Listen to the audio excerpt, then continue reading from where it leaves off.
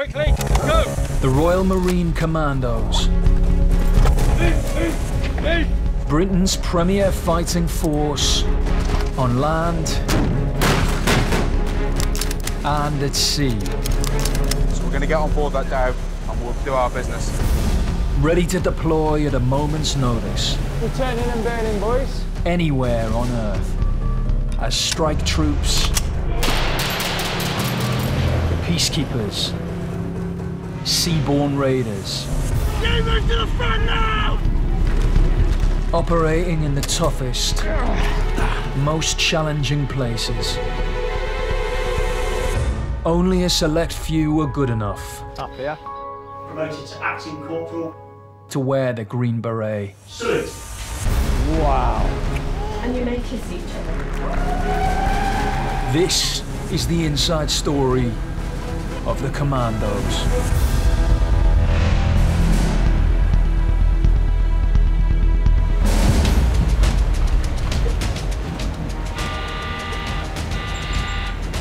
Action stations, action stations, sit down, you will stay on condition, Zulu.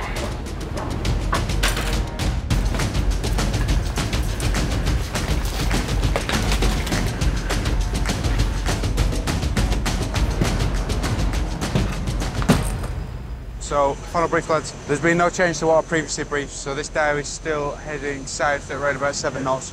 No fishing gear seen, no crew seen on deck at the moment. Obviously, as we go in, we'll get that sort of updated picture from Gundog. Very similar to the dhows we've boarded before. At sea in the Gulf, Troop Commander Joe and his team of 6 Marine Commandos are conducting a raid on a vessel suspected of helping to traffic illegal narcotics to the UK.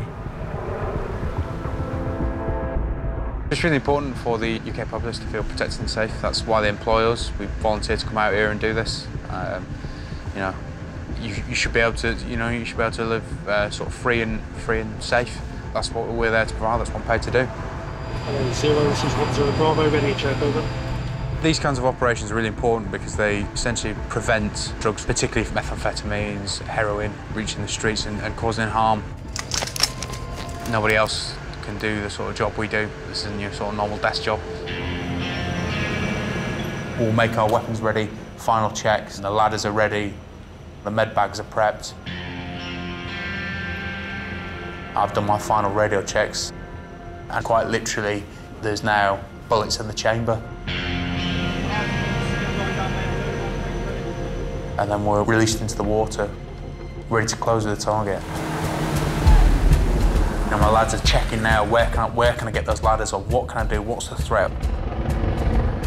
I have no hesitancy to order my lads into a dangerous situation, because I'll be right there with them. The lads are armed, equipped, trained. This is what they do.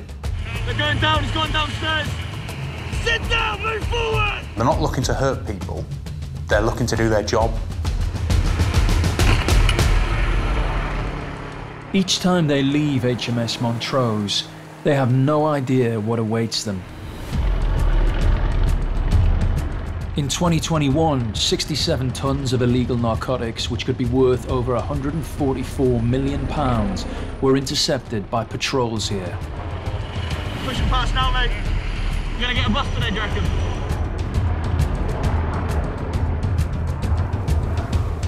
On there as well, so mate, it's your call. There's nothing on this one. But this time, there's no sign of any illegal contraband on board. I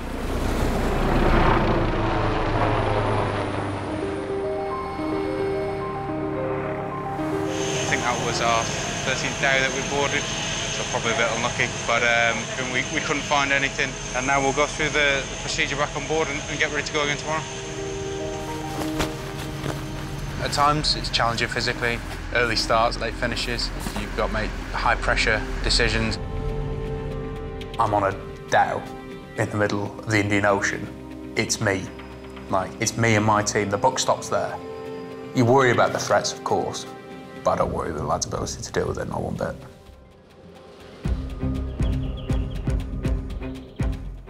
With just a handful of Marines selected for each deployment, competition for a place on board HMS Montrose is fierce. and the route to earning one starts back in the UK. The tasks that we're expecting our Marines to do are a lot more different and diverse than they used to be. But as for the individual, the commando training stays the same, the commando values stays the same. Stand by, 3, 2, 1, go! If they get selected, Royal Marine Commandos will deploy on Royal Navy ship HMS Montrose. We're the Maritime Special Operations Commando, and we have a wide variety of different roles that we can do. So we have Royal Marines boarding teams, which is what we were doing on HMS Montrose. There is the Joint Personnel Recovery, JPR. They're out in Norway. We stand ready for all sorts of tasking. The fuel tanker crisis, the coronavirus response, we'll do anything that's asked of us. Stand by! It's vitally important work.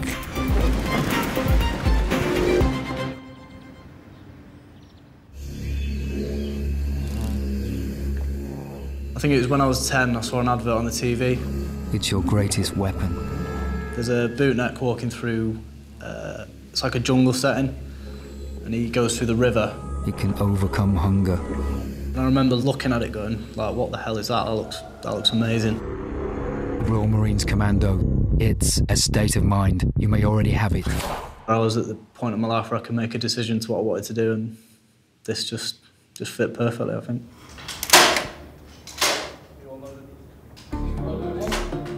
Before I joined the Corps, I worked in a call centre back in Manchester. It was very monotonous and just not really for me, so. My dad's a Royal Marine Commando still. I think I was a few months old at his pass out, so I went to his pass out parade when I was a little baby. And I've sort of grown up around it. I've seen the lifestyle it offers, and it just seemed like a bit of me. It's what I wanted to do in my life. To prove that they have what it takes to be part of the team on board HMS Montrose, Tommy and Liam have undergone specialist training, designed to teach them the unique skills required to board and secure a moving vessel at sea. On the boarding course, there's a lot of training, more specifically to do with the maritime roles that we do, which you don't really touch on much in basic training. It's definitely bettering yourself as an individual, making yourself more desirable and being able to get a decent deployment on a decent ship, doing actual decent boardings and feeling like we're actually making a difference. The boarding course is a very, very specialised course. It does make sure that people are ready to do this job. You know, we've got to climb a lot of ladders. We can do high access, so the container ships and the oil tankers that you see, they could climb the side of one of those damn things. That is a tricky thing to do, and it requires a lot of physical endurance. There's a reason why very few people do it.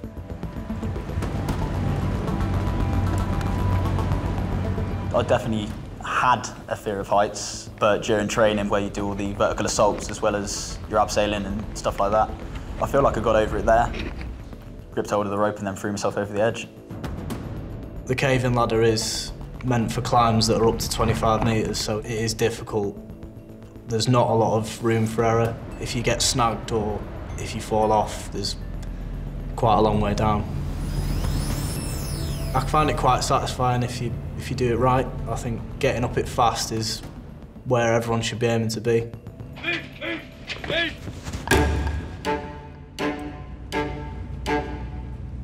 The way the ladder drill works is I go over with a pistol drawn, and I'll always coil up like a loaded spring, pop over and have a look, so that I'm not showing too much of my body. I'm scanning before I get on.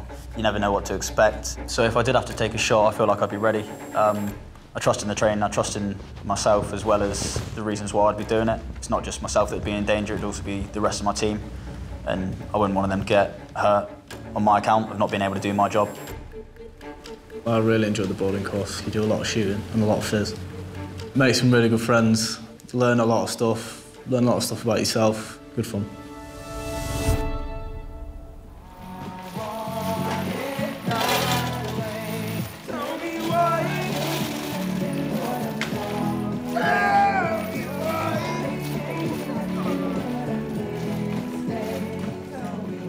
As they near the end of their training, all that stands between Tommy and Liam and a place on board HMS Montrose is one final exercise that teaches the Marines how to use the heavy weapons system carried on board, should they need to deploy them. Did I tell you how to wait a minute?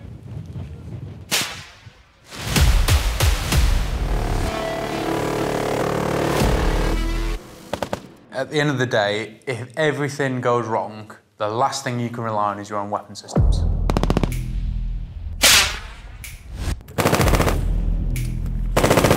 Weapon training is crucial. It's the main tool that we have in our job to keep ourselves safe.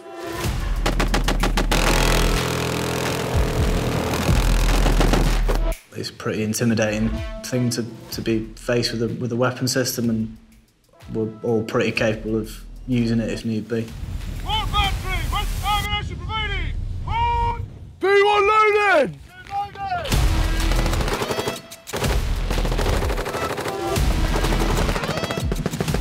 The thing about all Royal Marines, really, they are able to deliver lethal effect. If you want them to, they can destroy anything you want them to. But I don't ask them to do that, and so they don't. They're incredibly intelligent people.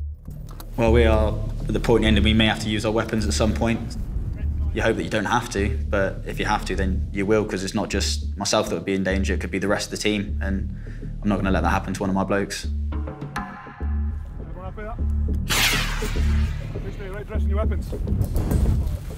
There's something within the training pipeline of the Royal Marines, something that's evolved over the years, that is just so right. As a Royal Marine, how as a person you can just switch that light. Matty, do you see the target? To go from one person to another. I'm not explaining that you suddenly become a crazy gun-touting Marine, loosen off loads of rounds and such in any direction. It's very particular, it's very controlled. For Matt Tomlinson, this moment came on the 15th of November 2004, when he and a group of US Marines he was attached to were ambushed along the Euphrates River in Iraq. You're always charged in conflict, you're always ready for something to happen. The battle for Fallujah was a brutal 6-week-long phase of combat, causing widespread devastation and many casualties on both sides. We were travelling up a river towards a large railway bridge. We were to envelop and search a local farm that we felt was storing ammunitions and improvised mortar devices. It was at the point of the railway bridge we were turning around and we actually started getting tracers. I knew that we were in an ambush. I just walked straight to the front of the craft. At the same time, my coxswain, he understood what I was going to do, that we were going to go straight into the middle of the ambush position and do a full frontal counter-attack. So he sped the craft up, hammered into the riverbank. I launched myself forward into the elephant grass. I only did that because I knew that I had my US Marines behind me. They're like your family, and should somebody come and try and attack your family, you know, this is when it all kicks in. And the passion that you feel for the Marines to your left and right is so strong that you suddenly become this person that you find yourself, you can do stuff beyond belief. We pushed into the fields for a good hour and a half, in actual fact, fighting the enemy in different locations, fire manoeuvring across fields. And all the time, in excess of 100 insurgents were approaching our position and fighting into our positions. Bearing in mind there's only 11 of us. We put up a good fight. Low on ammunition, we started to retreat back to the craft. I requested some machine guns to be brought from some of the craft and actually put up on a gun line along the riverbank. Got back behind a machine gun myself, got all my lads back onto the craft. That was probably the worst time, where you've gone from fighting, from taking people's lives, to all of a sudden you need to start switching now and thinking, right, have I got everybody? Looking back, when we finished that day, when we had a brief debrief that night, it was just beyond belief what we'd actually achieved. The most decorated Royal Marine since World War II, Matt's courage under fire earned him the Conspicuous Gallantry Cross, one of the country's highest military honours. I think the bravery, yeah, you might draw on bravery probably from the people that you're with. You feed that bravery from them because you know that they've got your back and you're going to be okay.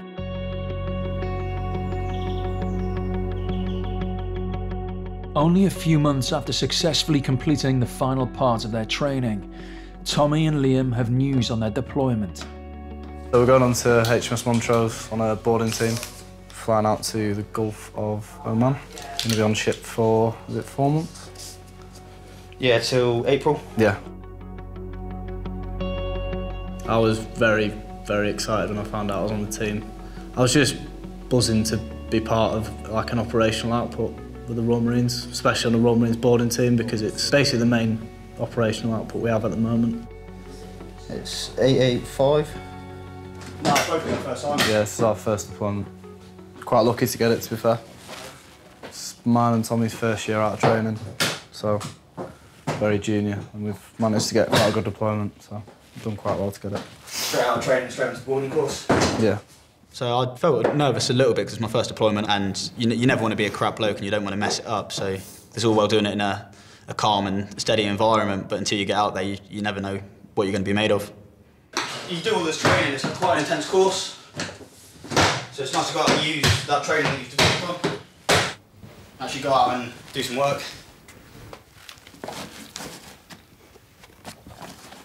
Got my Christmas jumper. There you go. That's a bit weird, being there on Christmas Day. I mean, I don't tend to go fare too well with hot weather. Even going in the shade, it's so hot. At 4-2 Commando HQ, where Tommy and Liam are getting ready for 50-degree heat,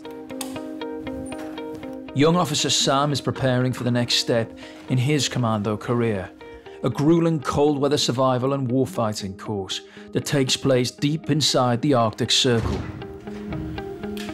Cold weather warfare and operating in those environments are pretty unique to the Corps. The Royal Marines have protected NATO's strategically critical northern flank since the 1970s. Every Royal Marine in the Corps must undergo this survival training if they're to deploy in the cold weather environment. That next big war or campaign, it could well be in those environments and up towards the north. If anything was to happen, that front to our east is going to be pretty important, and it is cold in the winter months. And if we can do anything to counter that, it's going to be endure and sustain ourselves and be able to fight in those conditions. And I cannot wait to, get back out in the field. There's like boxes which I want to tick. I want to go to the jungle. I want to go to Norway. I've never deployed to a cold weather environment before. It's going to be pretty cold, but it's just skills that you haven't learnt yet. It's nerves, but it's nervous excitement. 2 of those bags are just full of stuff which people would like, creature comforts. There's a kettle, extension leads, wine gums, some extra socks. There's all sorts there. I went to New York over winter. That was pretty cold, but there's always a nice cafe to duck into and re-warm. I don't think I'll find that up in Norway, where the course taking me anyway.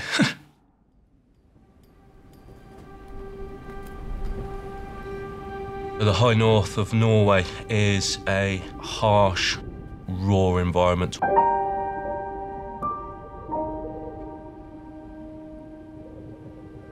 It is constantly trying to harm you as a human being. From the moment you land to the moment you leave, it will test you. It will test you mentally and it will test you physically. It will put you in quite a few dark places.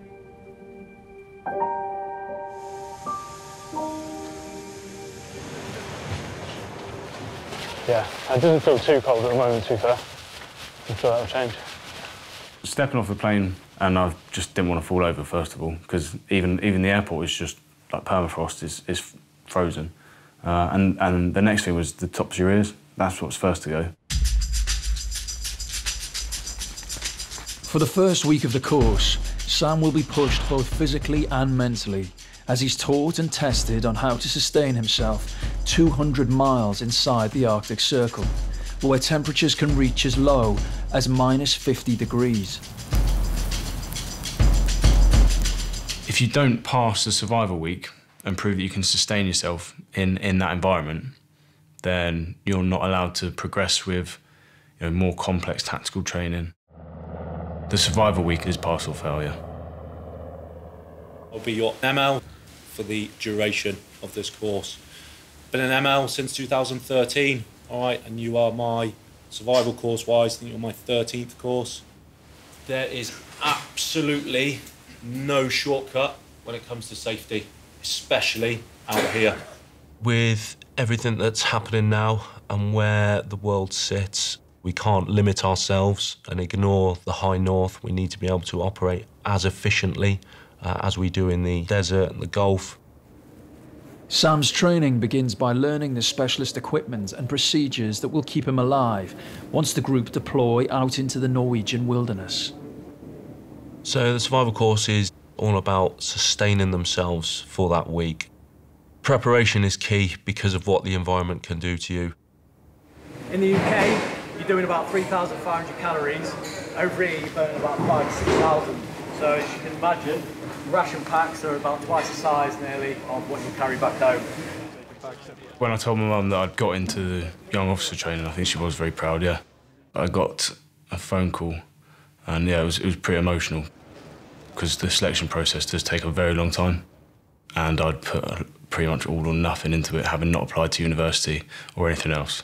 So yeah, they were pretty proud, I think.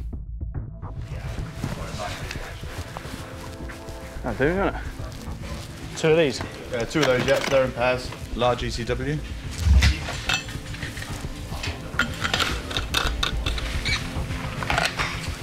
And what's that? Medium for both? Yes. Try them on, see how they fit. These ones you have to wear on camp? Yeah, and also in the field you might wear them quite a bit, so you want to make sure there's a bit of dexterity in them. I think everyone in this job likes new experiences and likes to push themselves, otherwise they wouldn't be where they are. Sometimes you just got to make yourself go outside your comfort zone. Okay, having an impaling injury, this is something that made them bleed, or getting shot, for example. Okay, so again, having something wet on you is something that needs to be taken off. I've worked hard to get to where I am. You know, the training, it isn't easy by nature. I'm just grateful I am where I am, and doing the job. Not only is he new to Norway himself, he needs to learn everything that's happening and also instruct and manage his team as well. There's a lot of expectation put on his shoulders. Yeah, but we need to go to stores anyway at 4:30 for the skis and that anyway. Only 4:30, is it? Yeah. On top of a deployment in an unknown and punishing environment, 22-year-old Sam is also responsible for a troop of Marines in his role as troop commander. I'm obviously quite young. That was quite nerve-wracking and a bit of a consideration when I was going through training, because a lot of the lads are older than me, but I don't think they view that. I don't think they see that. As long as you've got their respect and you're doing the job that they need you to do, then they'll follow you.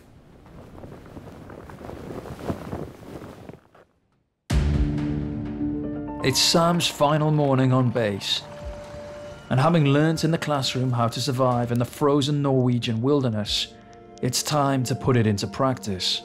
Well, we're going to get inspected. Just make sure we've got all the right kit. Okay, so we're going to kick this inspection off then. What I want to see now is all of you in full HIG suit, white face mask, goggles, hoods up. Some people are missing hoods, some people's lips are popped, and some of you have still got dark lenses in. 50 star jumps.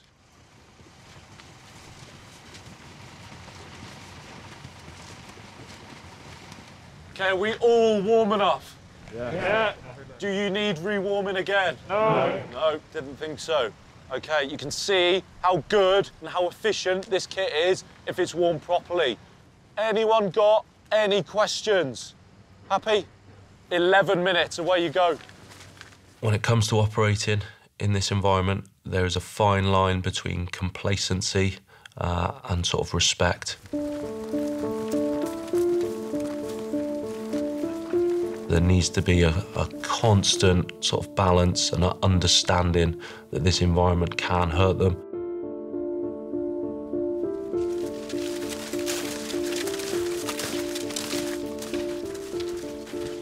I need to give them as much experience and knowledge as possible, which means a lot of moving around on the ground, which then gets them understanding how to move through the terrain and how the snow can affect the terrain and their speed of movement. The wind is coming across us here, and if you look over there, you can hardly see the mountain line or the hills over there, so it's probably going to get quite snowy in 15-20 minutes maybe. Yeah, I was a pretty outdoorsy kid.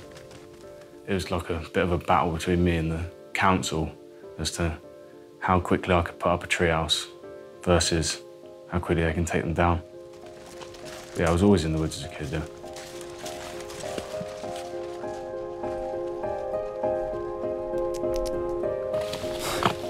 Beats the office, doesn't it? I left school at 16. After sitting in an office for a couple of years, I realised that that's definitely not for me, and I needed something a bit more challenging and something testing, and this is exactly what the Marines has offered me. Everything I'm doing, I'm always chasing that hard training. I realise that's the direction I sort of need to be travelling in to test myself, potentially put myself in a sort of bit of a bad place, but to learn and grow from it as a person.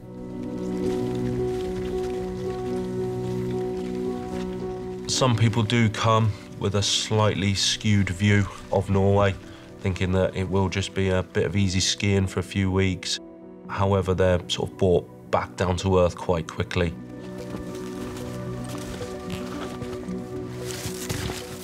It's very physically demanding, yeah. Whether that's on snowshoes or skis, movement is just very, very slow. That's probably one thing I, underestimated, was how physical it would be. It was, yeah, that was emotional at times, yeah.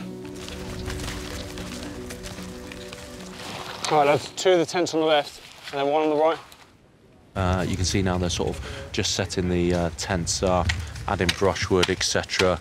And then they'll be getting in there, and they've got approximately a few hours to sustain themselves, which is the important part of this first week.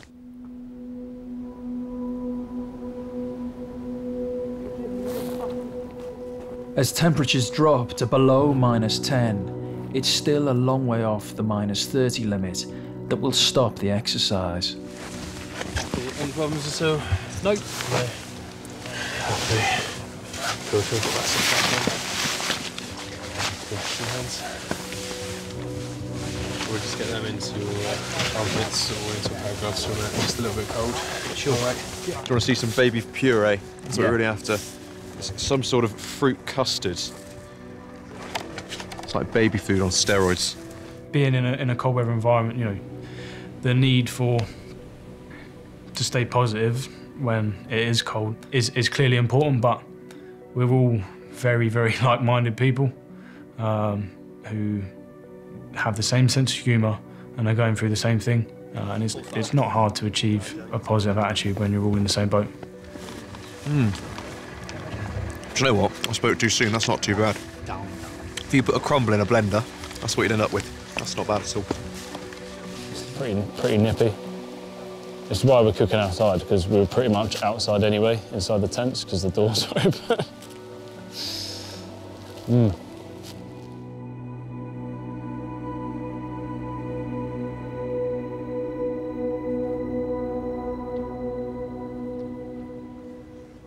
Sam and his troop are up before dawn for their second day of survival training. Their first job is to clear their position ahead of moving out of the area. Went to bed about 1, and then we're up at 5:30. So, looking for ground sign that they've potentially left behind. A lot of things that can potentially ID us as forces.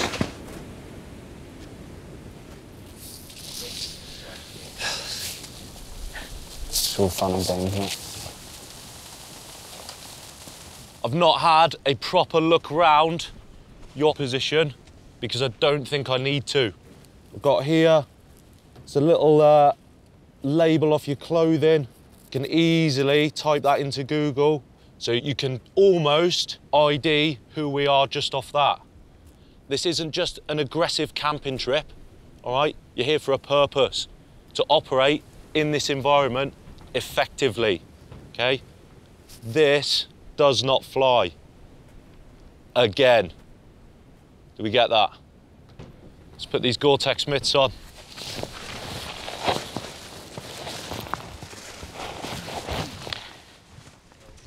Okay, once your mittens are on, press up, position down.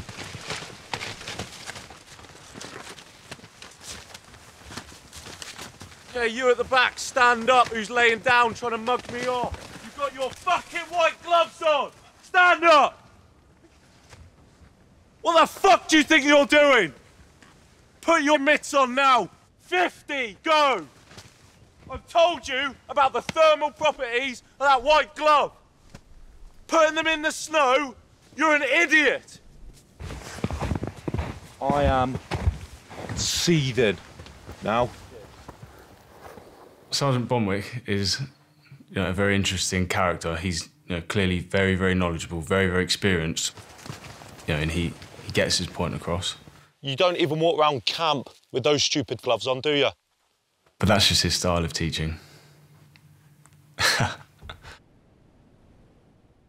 Every course we run, especially in the cold weather environment, is done in a safe manner, and safety is key. We are training at the end, and as much as it looks like I don't want everyone to finish, I want every face that comes on my course to get through at the end.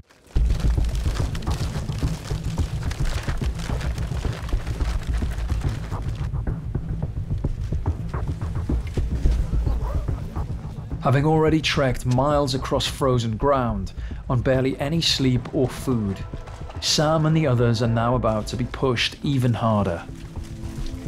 I think we live quite a comfortable lifestyle. In general, everything's easy, everything's quick. It's so easy to go down and get a pizza or avoid the gym or just sit and watch TV, whereas being in this lifestyle and being out in different environments, having to work constantly, 24 hours a day, and be constantly tested and pushed, it just changes your outlook on life, and you learn to enjoy everything a lot more and appreciate everything a lot more to a sort of different level.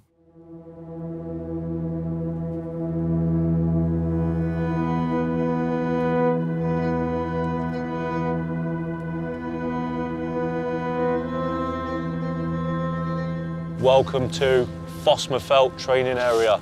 Purpose of your visit today, survival. What I want to happen now, you are to take your day sack out and place it in front of your Bergen. Hold. From there, you are to sanitize it of all contraband. And contraband is anything other than the following items: bivvy bag, hig suit, flask, goggles. Some of you probably questioning me there, thinking he's not mentioned food. You don't require food. All right, if there is food, I will dish it out to you. Maybe a fish, it may just be a carrot. Depends how generous I'm feeling and how good your shelters are looking. Having been stripped of all but the bare essential pieces of kit, they must now build a shelter and fire to stop them freezing to death for as long as they're kept in the wilderness. So I would recommend, okay, building yourself your shelter of choice, and then preservation of firewood, etc. You'll then light your fires once your shelter is complete. And that is it. Go. Just get some brushwood. There's nothing on the ground. I don't know what everyone else is going to use, Jen. The brushwood at the top.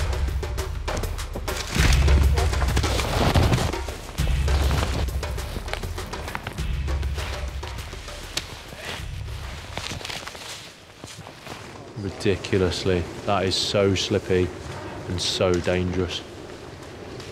Yeah, it's not on. Especially in this area, all around. There's cut off, broken trees for a training serial, which is what this is. Absolutely not. Yeah, he should not be doing that at all.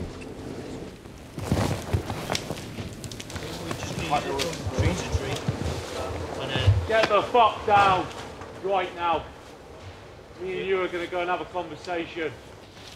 What the fuck are you doing? Like, what's that on your chest? This here. What does that mean you are good at? Thinking. Exactly.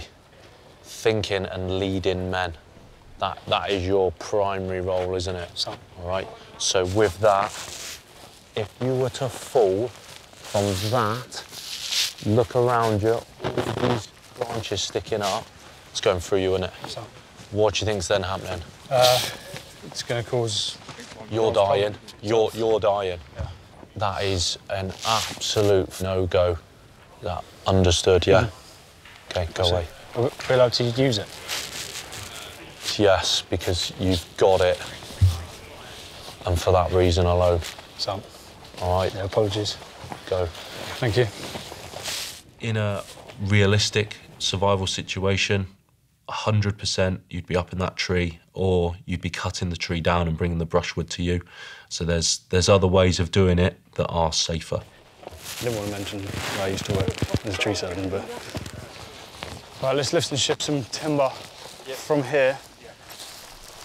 Pretty much straight through there, you'll see Captain Pearson. We need to find the longest piece we've got. It's probably the last one, I reckon. How are we doing? Good. Yeah. I think that's enough. If we start lifting those logs over here now. A bit further. A bit further. We'll keep it about a foot. Well, do you want to get the floor logs done first, though? Yeah. I think floor logs.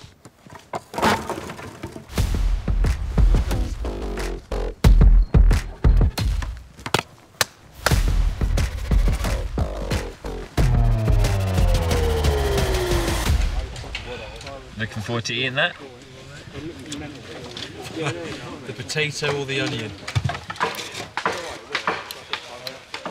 So looking around now, they've built pretty much, from what I can see and what I've seen, some good shelters. So protecting them from these elements and sort of making sure they can sustain themselves in this environment. The next port of call from there then is to generate heat.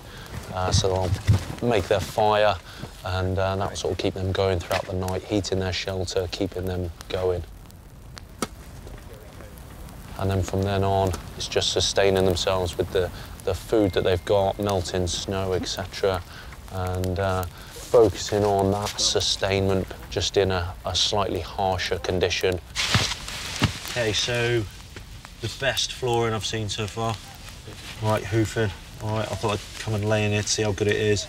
All right, it's pretty hoofing, all right. You've done your basic sort of insulation, haven't you? And then you've done the brushwood. All right, pretty good. Yeah, I think he liked it. He said it's the best floor he's seen so far. Said the fire pit was a bit close to the bedding. You know, on a bed fire, which is fair enough. But there's not a massive amount of room, but it's actually really warm in there. I was colder last night. Something like that. Onion soup. Onion soup. Unbelievable scenes. I mean, I wouldn't look too closely, but... there is onion. It's water with some onions floating in it. Look at that. Majestic.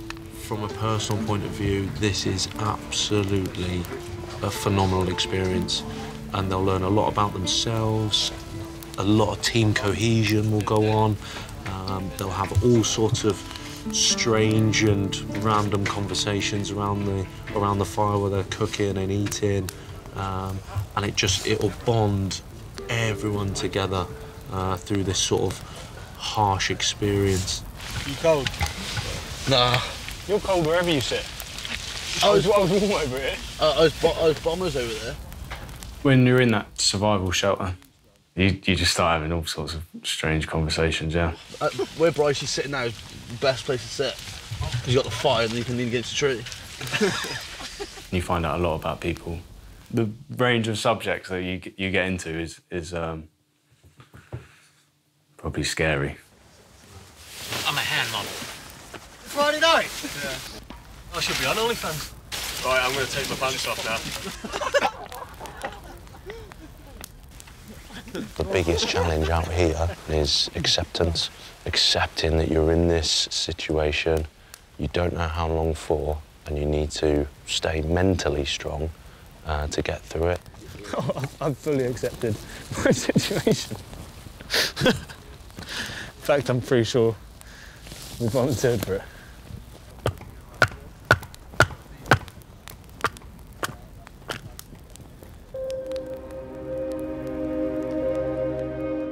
Sam and the troop are still away from the warmth of their base, exposed to sub-zero temperatures. They've hardly eaten or slept, and they haven't been told when the exercise will end. Now, as they're coming into the next day, I'm probably expected to finish potentially in a few hours, but we'll keep them going a little bit longer just to test their mentality and where they're at. Josh, could you chuck me my gloves, mate? I think it's about -10, which, in the grand scheme of things, out here isn't that cold. But when you haven't slept, you haven't got any food, it does make you appreciate little things, like a toothbrush. I really want to brush my teeth, but I don't have a toothbrush. You've been in this survival situation for 18 hours. Some of you, I know, have already eaten your victuals for emergency. Do we think you should be eating your victuals? No is the answer, isn't it? You haven't got a clue how long you could be here for. I could keep you here 3, 4 days. That one opportunity you had to keep yourselves going is gone in the first 18 hours. That is poor mental discipline, which is half of the battle out here. Everyone understand where I'm coming from? Away you go. What they wanted us to understand is that a survival situation doesn't have an end state. You don't know how long you're going to be isolated for. And therefore, you've got to train as if that is the case. Did you eat your emergency victuals? No, I genuinely didn't. Jam.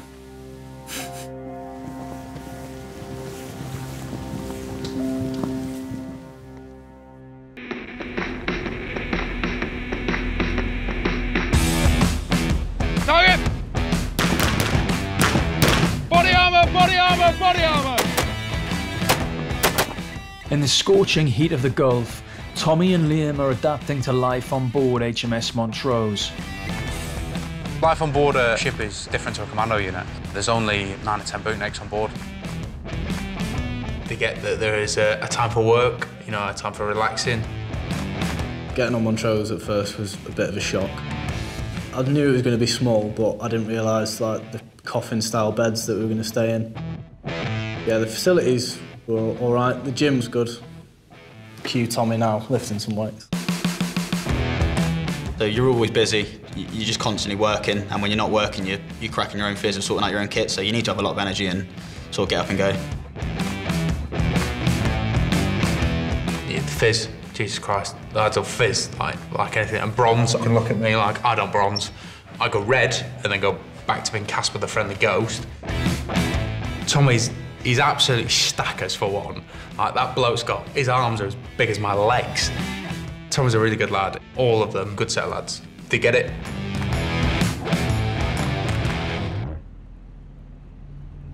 Centre target only. Target! A little bit quicker, Matty. Ready. Target! Nice, that was good. Okay, unload your rifles. As well as weapons and operational drills, the unit's first aid skills are assessed by Navy medics on board. Approaching a casualty, checking for any dangers. There will be no dangers for your assessment. Checking for any response. Quick nudge. Hello, can you hear me? Hello, can you hear me? In each ear. Why a lot of us enjoy this job, because that sort of bond you have with everyone. You work together, you eat together, you play together. It's one of those, you just look after each other as well. So you've been called to deal with a casualty who has collapsed suddenly, and you're to deal with the situation as you would in a real vet. Hello, you okay? Can you hear me? Hello there. I'm gonna check for 10 seconds. Liam, he's a good bloke. He is a very good bloke, even though he has a face like a slapped arse most of the time. His morale's always high. Just sometimes you need to check on him because he looks like he's Fredder's, even when he's not. What are you doing? Wait for 10 seconds, see if he's breathing, look, listen, feel. So you can see that there is no rise or fall. Tommy, I'd say, is a pretty typical bootneck. He's a big lad. He's very sort of driven. When we're on the course together, you could tell we were both sort of competing to see who's better at shooting. Yeah, I feel like we all have trust in Tommy. You'll live another day, mate. Sweet. So, yeah, sweet, happy. All right. Up in the far north of Norway, Sam and his troop are now in the final stages of survival training. But standing between them and success is one last, infamous test of mental and physical strength. The high north, the Arctic, is covered in frozen lakes, and they're useful for navigation, and not only that, but speed of movement. So being able to cross these frozen lakes is key, because they're key terrain tactically and strategically in this environment. But after heavy snowfall, many of these lakes can become completely invisible to the naked eye, making crossing them deadly for the unprepared.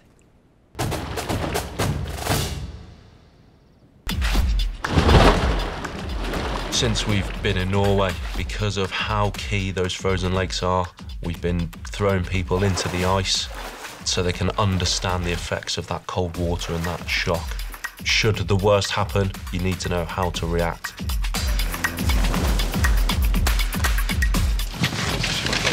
Yeah, I'm excited. This is a big box here. 100%. When you start the course, you know that Icebreakers is coming that week because there's a bit of a rite of passage when you go out to Norway.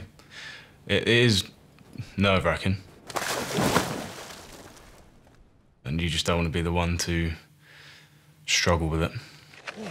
Now dagger them into the side, slide your hand down, okay, and secure yourself. The icebreaking drill is tried to be made as realistic as possible. What that looks like is a man on skis or snowshoes, and he will have a bergen on one shoulder and his ski poles held together on another. Then what he's going to do, confidently, he's going to step out to the edge, look into the horizon and land in the middle of the ice hole. Away you go.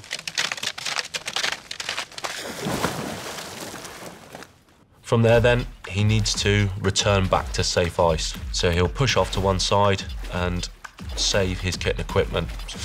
He'll then make his way back to the safe ice and he'll look to secure himself using his ski poles and daggering himself onto that ice. To make sure that we know that they are composed, they ask for permission to leave the ice. Permission to leave the ice. You can dunk your head under for splashing me. And I'll always give a small pause so they don't rush out. It shows me that they are composed and they're not in a complete rush to get out of their little bath. Okay, permission granted. Come on, dagger, go, now, go. And it's also a little bit of fun as well. When you're waiting and you're watching others do it, the lads like giving you little tips like pick up snow and stuff it down your neck, rub it around your face, just try and take the shock off of it. But you have to consciously take a pause and think about controlling your breathing. Especially important for myself, like if I'm not composed in front of the lads, then it doesn't send the right message really. It's Sam's turn. If he can successfully complete the drill and exit the ice to the standards set by Bonners, he'll be allowed to move on to the next stages of his training.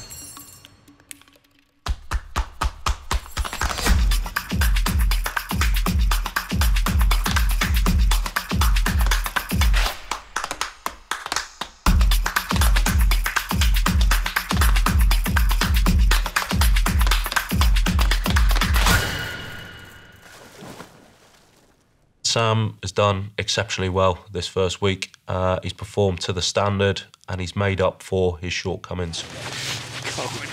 Yeah. To be fair, it wasn't that bad when I was in there. As soon as when you get out. Oh my God. The toes. Toes, yeah.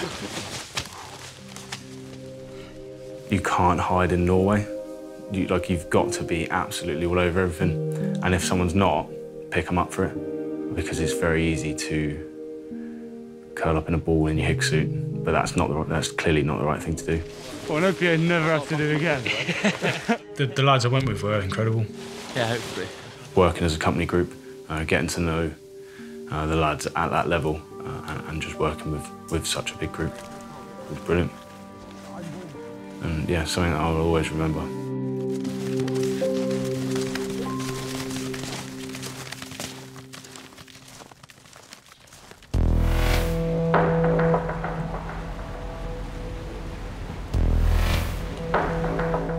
On board HMS Montrose, intelligence has been received that a fishing vessel in the ship's vicinity may be transporting a large amount of illegal narcotics.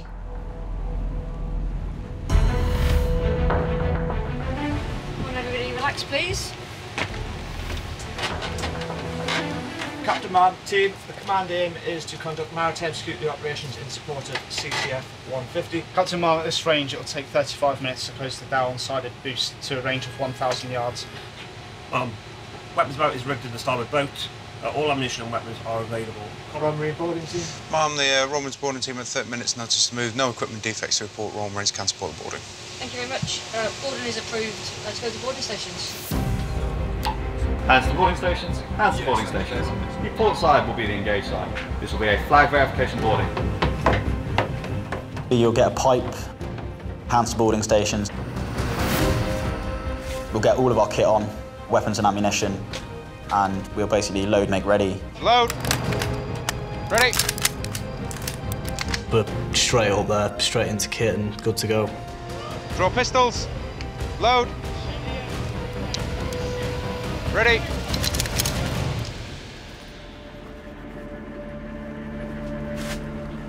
There's always going to be unknowns going onto a vessel of interest. People on board are generally quite scared, quite terrified. Especially if they have got drugs on them as well, because they know that we're about to come and ruin their day, basically.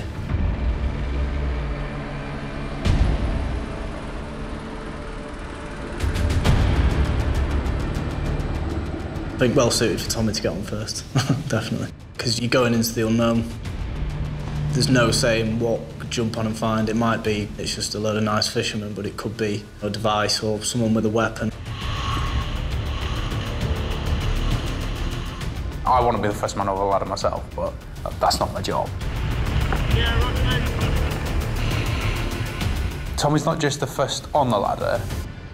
He essentially acts as my personal bodyguard on there. One downstairs, two coming out now. Forward! You! To the front! You move to the front now! I was very happy when the boss gave me that job role being first over. It's a great responsibility to have. We're going starboard side, yeah? Get the ladder over. Right, lads up! First man over the ladder, you don't know how many crew there are or what their state is. You never know what to expect. If I get on and someone pops a corner and then takes me on, I know for a fact that Liam's going to be right behind me. He's literally right at my ass getting on top. When he's like jumping over the ladder, I fear for anyone on the other side. Like he's one of my war dogs. Closely followed by Liam, next up the ladder, my little Manx scrapper. As the second man on, I'm there as the security for Tommy. Quite a buzz, to be fair. I like doing that. First few minutes on the dhow, it's the most dangerous part of it. They know their vessel, we don't. There's a lot of variables that could happen, but all the lads are attuned to what can happen and what the reaction is. I don't speak very good Baluchi. I'm not very good at Baluchi. I've got a little crib card, and we sort of have a bit of a chat. You're not fishing? No, not a chance. Yeah. Where? All of it. How much? How much? And he was like, 5? Like, what, 500 kilo? I was like, no, 5 ton. You're like, oh God. And the lads are just like stepping over the stuff. They can barely move for it. It's at that point that you know, this is a good day. This is a good day.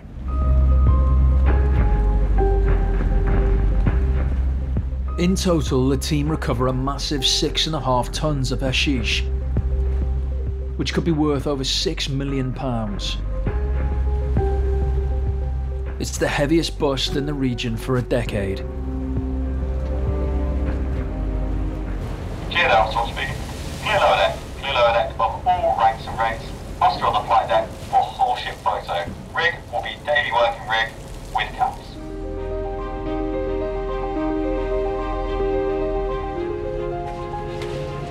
That's a funny way of spelling our What does that say? I was buzzing, finding the drugs and completely hitting the target. It was mega satisfying. It was just like a complete shock of how much there actually was, and it just makes all the time and effort that we've put into boardings, being up so early, getting in the water all this time, just makes it worth it. I feel very lucky to be part of this team. We've done all this training, and to see the success of that shows that we are capable of doing that job and doing it well. Tommy, you could do with Brentford to cool you down. Yeah, I swear to God. It does feel good to be able to prove your worth and prove that you are part of the elite.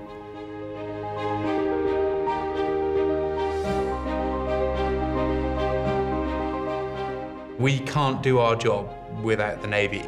Mum, can we get you in a swap with the team? Particularly the captain, a fine officer. She understood my team, and she understood that she needed to let us work and let us do our job. Big guns, love. And so it's an achievement up and down the chain.